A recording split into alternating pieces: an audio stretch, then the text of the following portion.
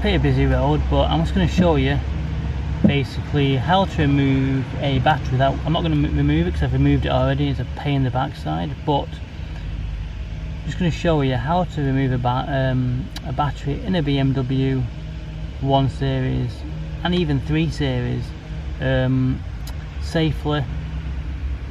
So the battery for 3 Series normally is under there. This isn't there, it's underneath the ground there, because normally in a 3 Series this is normally around there, and underneath there is a tray and it's underneath there.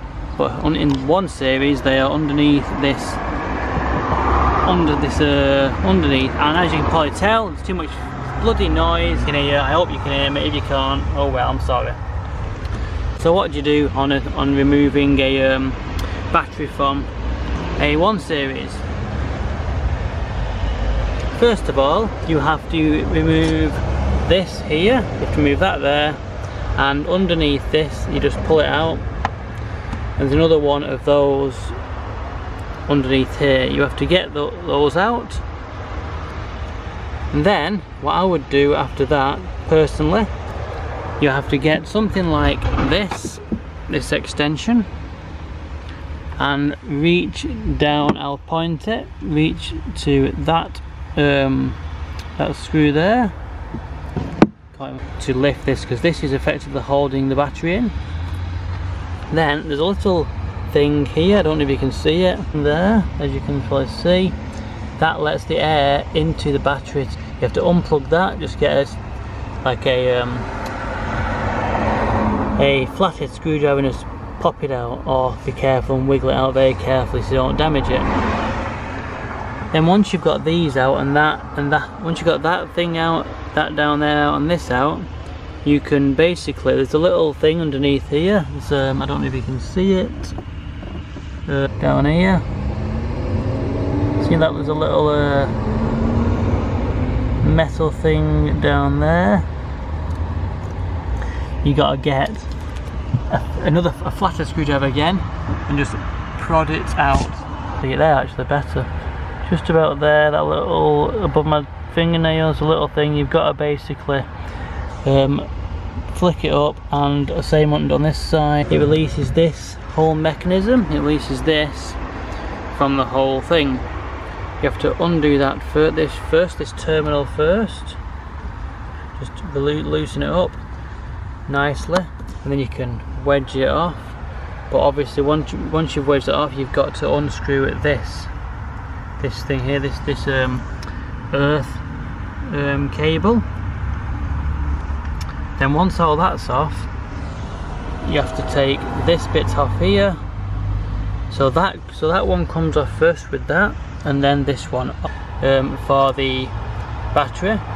And then once that's up, that's off, this is out, this thing is off, and the screw underneath is off, that screw is off, bolt is off. Actually get these handles here, this handle here on the battery, there's another one underneath this, you can effectively just lift it out.